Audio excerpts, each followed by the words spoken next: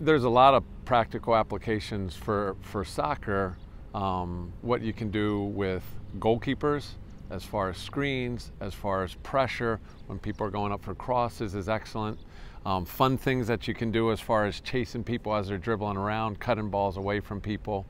I think that they can be useful when you're doing skill work, again, so you can feel somebody's body next to you while not wearing another person down, using the MVP to do some of those things that as the season gets longer and longer, you want to save people's legs. And I think once you would start using them, you'd start coming up with 10, 15, 20 different ways that you can bring them out to practice and have them be useful for your program.